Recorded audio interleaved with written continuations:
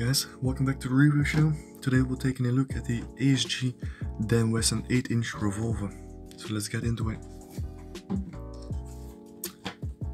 Alright, here's your manual. Just some warnings, some information about the gun, a little catalog with all the revolvers they sell. And that's basically it. Here you have your reel. It's an 11mm reel that goes on top of the revolver if you want. It also comes with a little Allen key to secure the reel into place. Here you have a little pot of BBs. It are ASG BBs.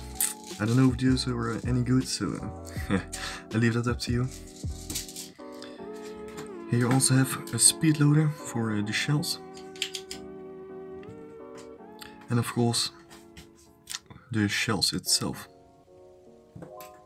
So here's the gun itself. Let's start off by checking all the trademarks. Here's your Dan Wesson trademark, also on the other side. Here's your ASG trademark, caliber 6mm BBs, made in Taiwan. It's of paint, so yeah, you can't get it off unfortunately, but hey, that's okay. Here's another Dan Wesson logo, which is also on the other side. And here's your serial number. Here you have some more markings. In the front it says open, and on the back it's, oh, let me see if I can focus. Here it says open, the middle is fire, and to the back is safe. So right now it's on safe. If you push it forward, you can fire it, and all the way forward it will open the cylinder. Now, to start shooting with this revolver, you first need to put in a 12-gram CO2 cartridge. You simply place your hand on the grip and you wiggle it backwards till reveal the cavity where the cartridge goes in. Just simply place it in, give it a little room, and secure it into place by winding this this wheel. There you go. Then simply slide this back forward, just like that. So once you have your CO2 cartridge in, you press this lever forward and you can open your cylinder, and by this you can place in your bullets. You can do this bullet per bullet, but yeah, it will take a while, so that's why you have your speed loader. The speed loader works really simple. You just place the bullets in like this, and then you grab some BBs and push those in here. Already put some BBs in it, but you will just press them in here.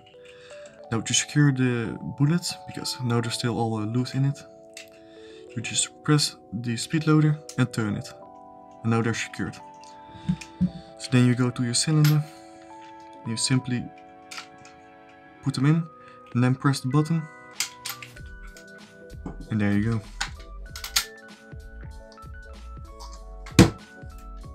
Now the gun itself is all constructed out of metal, with an exception for the grip. It's yeah, I wouldn't say cheap, but it's just some ABS plastic grip. So yeah, they could have done a better job on that. But to start firing, you press this. You make sure this is in the middle, so it's aligned with the F from fire, and you cock the hammer back. Now it's a double stage trigger, so it means every time you fire, you can cock it back. Or you can just simply keep pulling the trigger, so we keep firing.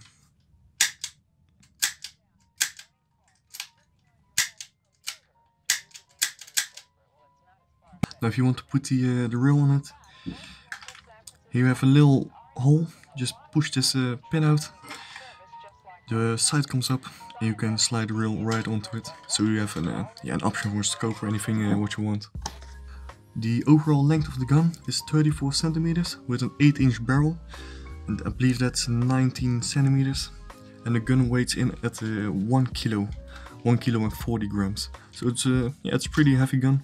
Also, it feels really sturdy, although the grip is still plastic, but yeah, it's ASG, you know. So overall, they did a really good job, especially on the trademarks and Dan Wesson.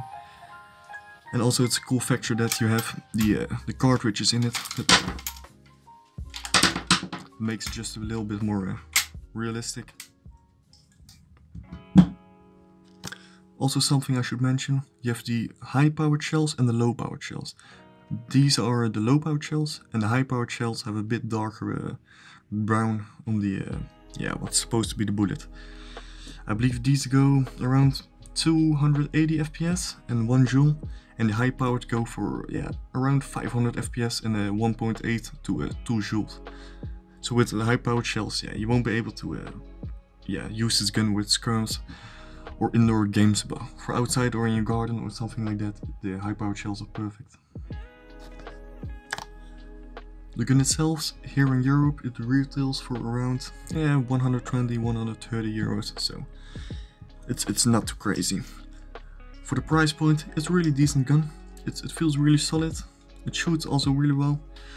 Just for me, a little downside is the plastic grip. You can even hear it. It's just plastic. So I hope on the next ones they'll put a wooden grip or a rubberized grip or anything on it, or just a little bit more high quality plastic. But overall, for the price point, I think it's a good gun. Now, if you like this review, please consider subscribing and hitting the like button, and I'll see you in the next video.